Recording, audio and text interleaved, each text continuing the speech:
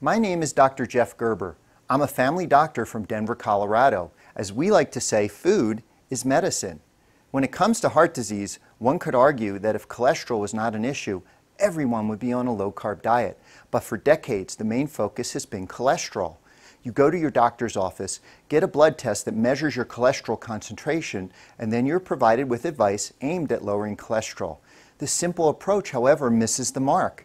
It fails to address proper diet and fails to recognize that heart disease or atherosclerosis is a complex metabolic disease. In our presentation, along with my chemical engineer colleague Ivor Cummins, we will look at this dated approach that uses traditional cardiovascular risk assessment and show how these methods poorly predict risk. We will discuss metabolic disease, including hormonal dysregulation, and demonstrate what are the primary drivers of cardiovascular disease.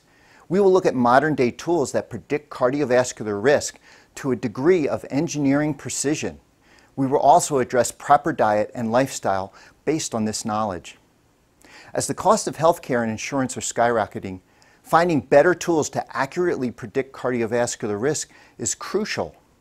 Long-term, money will be saved by finding those at risk early on and taking action. This, along with proper prevention, will benefit everyone. We're looking forward to seeing you at the conference in San Diego.